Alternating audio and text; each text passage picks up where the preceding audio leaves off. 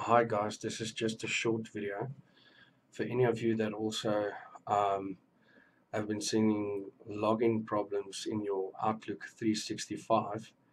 Uh, if you've set up your social connector when it comes to LinkedIn, it might say now that you've got an invalid username and password. I just want to let you know um, the problem is not you or your computer or your username and password, and it's not even going to help if you change it a few times.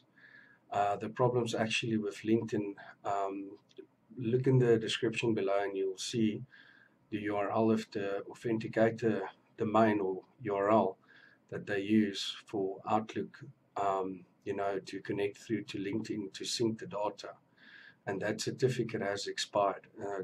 This happened in 2013 as well, and it has happened again. And I personally myself have also notified um, the correct people that should rectify this hopefully sooner than later, and hopefully next year in April this time it doesn't happen again.